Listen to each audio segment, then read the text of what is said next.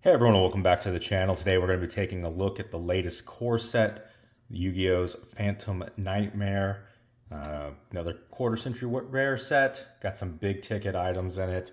And then got a few ultras again, just like the last one with Bonfire and Maze of Millennia that was causing a lot of stir. We got Snake Ash Poplar, another pyro type card that is just causing, a shakeup of the meta again. And then a few new archetypes as well. So let's jump into it, get through these. We won't do any pack tricks or anything fancy, and just see what we get. Value kind of drops off outside of a few cards, so nothing big beyond kind of the big ticket items, but there are some good chase ones here. We got a new colon P monster as well, as I'll call him. Nightmare Pain. Meow Mine is what it is, but it's EMP Meow Mine White Reincarnation. It's got to be an awkward name for a card. Got some videos coming up. We got a Chaos Impact box we're going to be looking for. Speaking of colon P monsters, as we'll call them, going to be looking for. We got the Black Goat Laughs as a secret rare. That's one of the better secret rares in the set. And then we got Sebek, Flock Together, Shallow's Cowrie, and Moko Moko as well. But I'm going to be looking for that Starlight Rare Masquerena, which is one of my favorite cards.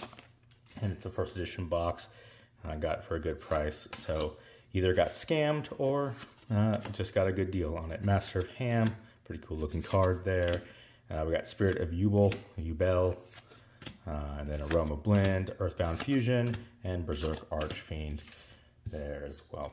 But going to be opening up that. Speaking of Yubel, I've got a Legendary Collection 2 box as well that I have just never opened.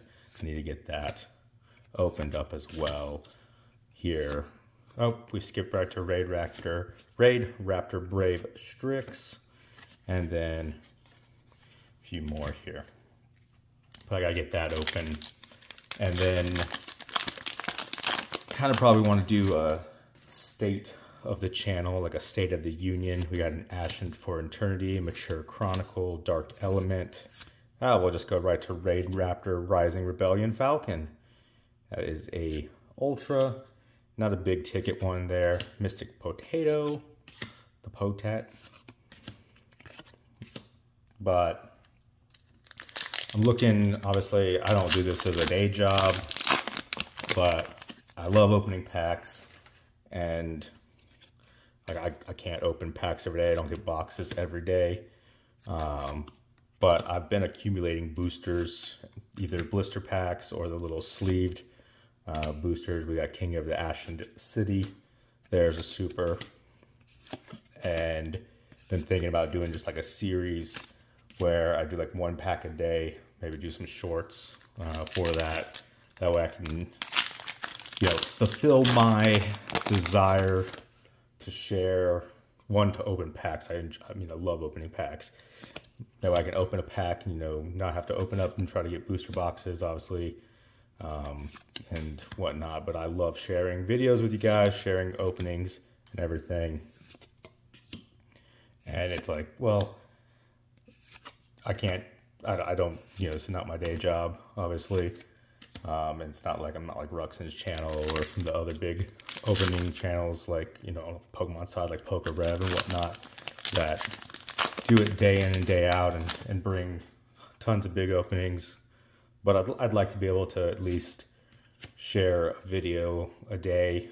So I'd kind of like to challenge myself to do a pack a day opening. And I've been, over the past few months, just accumulating blisters here and there and other sleeved packs. Try to give myself a better chance of building up the supply. And I've gotten to a point where I have a good enough supply. I could probably start doing that for quite some period of time, rather than just doing it from spare booster boxes. And the thought being that it's, at least if they're from blister packs or sleeve boosters, there might be a little bit more odds than you know, 4 ultras a pack or whatever, or 4 ultras a box kind of thing. So, and plus it would just, you know, it's something out there, and it builds some consistency, and you always hear consistency is the driving force of YouTube or of a creator. And, you know, and my goal or my state as a creator on YouTube is to share the hobby. Like, I enjoy collecting the cards, and I'll tell you that, you know, day in and day out. And, you know, I know a lot of people, hey, another Ashen City King. Will tell you, you know, you'll hear everyone like, how you make money on YouTube, how you do this, how you do that. You'll see so many of those like videos, those clickbait. Here's how I made 1,000 AI videos in the span of 30 minutes. Here's how I made $1,000, you know, with 7 videos. And, you know, there's always a time and place to make money on YouTube. I had nothing against people who, you know, set out to do that. But, oh yeah, we got EMP Meow Mine. Just the ultra rare version. Centering looks kind of bad, but I like Meow Mine. I think this is a great card. And it goes well with some of the, obviously with Masquerena. Obviously the kind of looks a little bit off center down there, but I like that card. And so, like, I mean, a lot of people, you know, set on YouTube to make money. And, you know, I think that there's a difference between wanting to do something to make a profit, make it your own business, make it your enterprise, and do it because you love it. And people burn out when they try to set it out to be the profit-making enterprise. Psychic Arsenal is just a super rare. But if you don't enjoy it, you burn out and you have nothing to do. I probably enjoy opening packs too much, but I also don't have tons of booster boxes for it. But I want to open more and bring more to you guys. My goal as a YouTube creator is always just to share the hobby, but also, like, revenue, whatever, doesn't make a difference. I don't ever see this being a job. It doesn't make a difference. I'd love to be able to get a silver play button. I'd love to get a gold play button. Does that ever happen? Maybe. But I think you have to have some degree of consistency of content creation, which is kind of also part of my challenge of wanting to do something more, is to do something to show that, like, hey, I can do this day in and day out a little bit. It's not going to be long form videos every day, but it'll be something to be consistent. And that's what the main point of it would be. Oh, Awakening of Vados. An ultra rare. Yeah, not a big ticket one there. But yeah, kind of the state of what I've been thinking as I've been, and this has been kind of a few months along the way, coming along. This idea was to just do kind of 1 pack a day as a short, maybe do like a challenge of like keeping tabs at mile markers of, you know, I don't know what that would be yet, but keeping tabs of mile markers along the way. We got Aromalith Rosemary, but keeping tabs along the way of, you know, sub counts, sub goals, etc. And, you know, between these X number of subs, the packs I opened, the pulls were worth, you know, $20. Maybe I got a bad streak. Maybe I got a hot streak, you know, and they were worth more than that. Something cool along the lines to do it that way.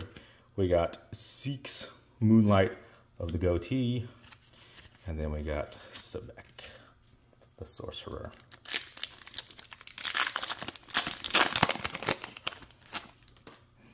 And then I would still do also my booster box openings like this, long form openings, and wherever I find other things. Glorious Bright. We got the secret rare, Low Prayers of the Voiceless Voice. It's a good secret, so we'll sleeve this one up. It is not the best secret rare. It is a great quarter century rare, though.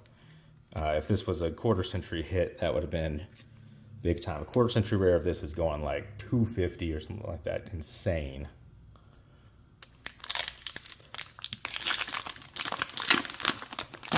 But I'm pretty sure I burned out some of my luck on big hits on the last video for sure. We got Dark Guardian. We got Rise Up, Rank Up, Rise, Rank Up, something like that. There were a lot of words on that card.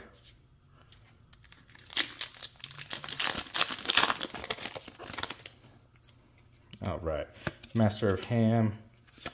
We got Goblin Biker Boom Mock, Ashened for Eternity, Hero of the Ashened City, Emergency Apport, which is just going to be like emergency teleport.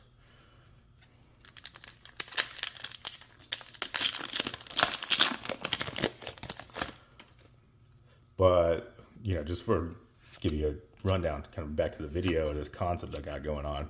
Like I'm sitting on, I think about like 190 emptied out blisters. We got Skull Guardian, Protector of the Voiceless Voice. It's a new ritual monster. Pairs well with the old Low over there. If you take a read of her effect, she helps make ritual monsters not as useless. Like I said, I've been working on this plan for a while. I don't have everything worked out, but I've at least been working out the acquisition part of it pretty well. Magispectre Wind is just a super rare. And then Goblin's Crazy Beast. I just want to see what that was.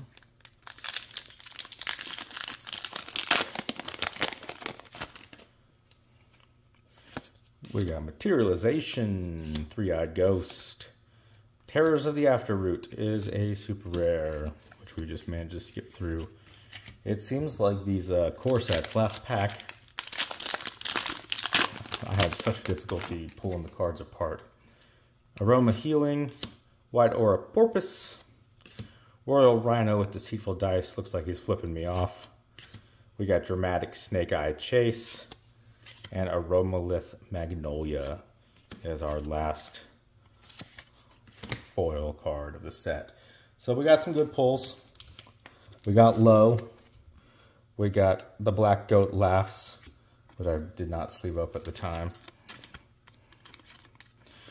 We got Black Goat Laughs. We got Skull Guardian. There's Low for us. Awakening of Vados is not that great of a card. Probably won't waste the sleeve on that. I think Meow Mine is great. Obviously, I would have liked the secret, or quarter century rare, sorry.